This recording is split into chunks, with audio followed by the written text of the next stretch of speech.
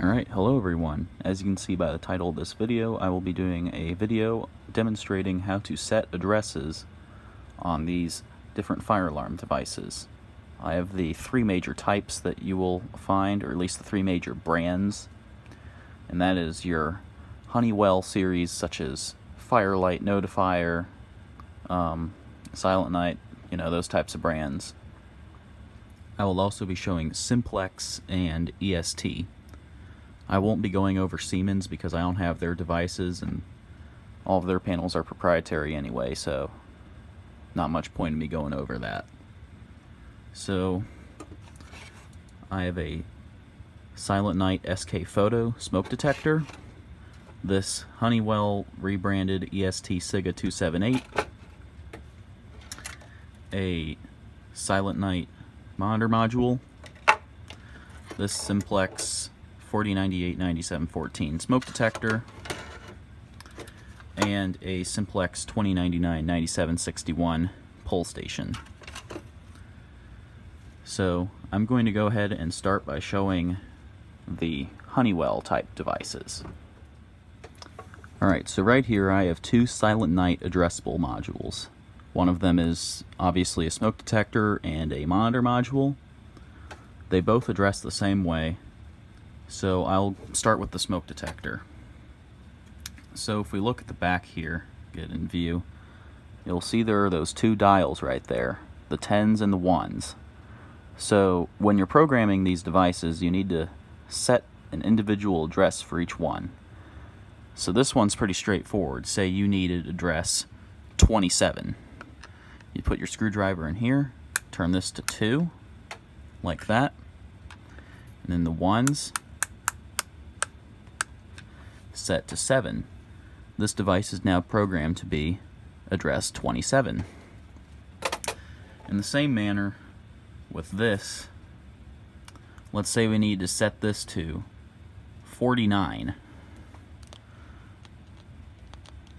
10s, set that to 4, and then the 1s, turn that all the way to 9. And as you can see, in the 10s place we have 4, 1s place we have 9, 49. It works the same way on all Firelight and Notifier, Gamewell, FCI, all that.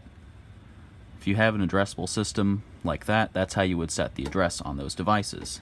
Now let's move on to Simplex. Alright, so now we're going to take a look at Simplex devices. So now these ones are different from the Honeywell type devices. These ones actually use binary code to set the addresses. So there's a set of 8 dip switches inside, and it determines 1, 2, 4, 8, 16, and so on. It goes up to 128, so there's 8 switches.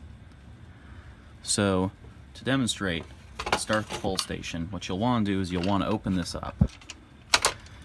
And yeah, you can't really see it, but in here there are dip switches. They go from right to left, so on the far right is 1, and on the far right is 1, and the far left is 128.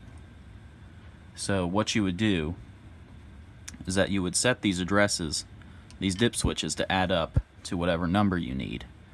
So now I'm going to demonstrate that further on the smoke detector. You will not need the head, but you'll take a look at the base actually on this one.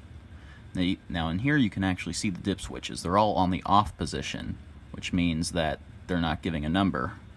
And here, on this one on the far left is 1, and on the far right is 128. So let's say we needed 16.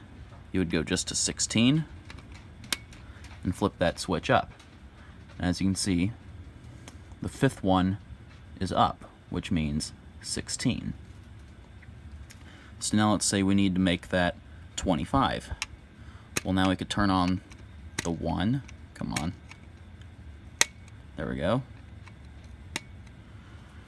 We turned on switches. Oh, come on. We turned on switches 1 and 8. So that would mean 1 plus 8 plus 16, which equals 25. So that's an example of setting up simplex addressable devices. So now finally we'll move on to the EST type. Okay, so lastly we will look at the EST style of devices. So now this one's a lot different from the other ones. There's no switches or anything to set the address. Instead, if you look on the back, on the module, you can see right there, there's a barcode and a number under it. How this works is that each individual device has its own serial number, per se. For instance, this one, which I'm not going to read out, but I'm kind of going over with my screwdriver. So how it works is that the panel will see each individual module, like so, and it'll know pull station, smoke detector, control module, whatever it is. So rather than having to set an address on this, the panel will read this serial number.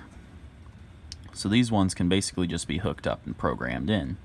And you can program in your locations and all that. Now, I've never worked with an EST system, so that's just my best understanding of it. Someone can add extra info in the comments if they feel obliged to. So that's all I've got for EST. So now, after going over all the devices, we have reached the end of the video. Thank you for watching. I hope you found this informative and helpful. If anyone has any information they would like to add, they may leave it in the comments. As always, be sure to check out my Groupme and eBay. Both links are in the description. Thank you and have a great day.